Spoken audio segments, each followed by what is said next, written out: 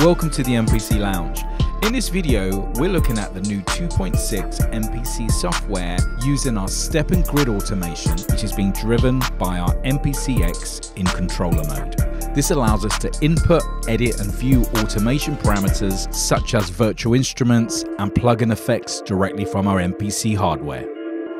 So let's go to our melodic sample and we're going to open up our channel strip and we're going to add a third-party plugin effect, which I'm going to open up inside the MPC software. So we have our delay and we're going to actually automate the mix, wet and dry from our grid editor.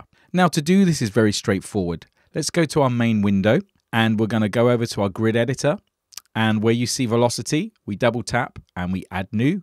We go down to our plugin, which is our delay, and now we select our mix and we can use our pencil tool to draw in the automation. So this is using the MPC hardware, and this is then being written directly inside the MPC 2.6 software.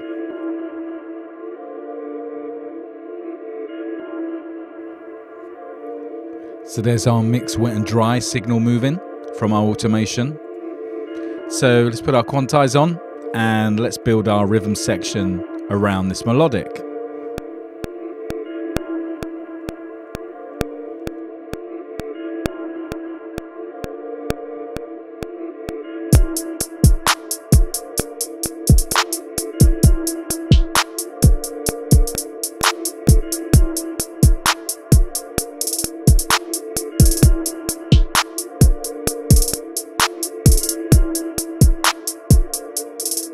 Now let's go to our hi-hats and let's automate these. Let's add some tuning. So velocity, then we add new, pad 4, parameters, tuning. Pencil icon, and now we're going to draw in our tuning.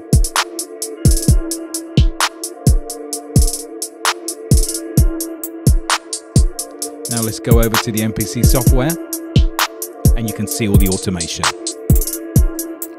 We can also use our touchscreen to zoom in into our automation, allowing us to add smaller increments. So now we've added tuning, zoom back out, and we'll add new, go to pad 4, and we'll add pan in. And again, take our pencil icon, and we can simply draw across the screen, add in our values.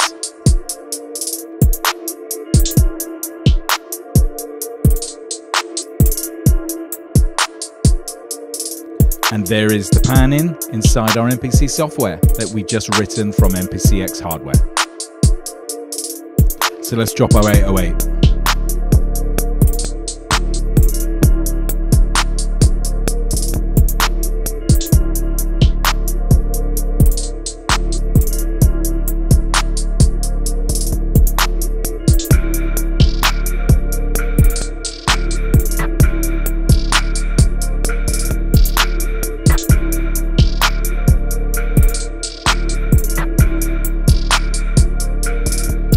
So let's just add a high pass cut filter onto our loop.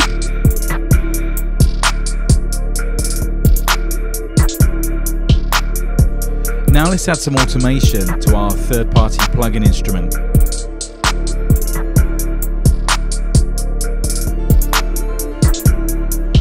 So here's our plugin, which is Zebra, and we're going to use step automation this time. We're going to go to our parameter, add new, plugin, and you can see we have access to every parameter within the plugin. So we're going to go down to our cutoff. Now that's selected, we simply draw in our automation.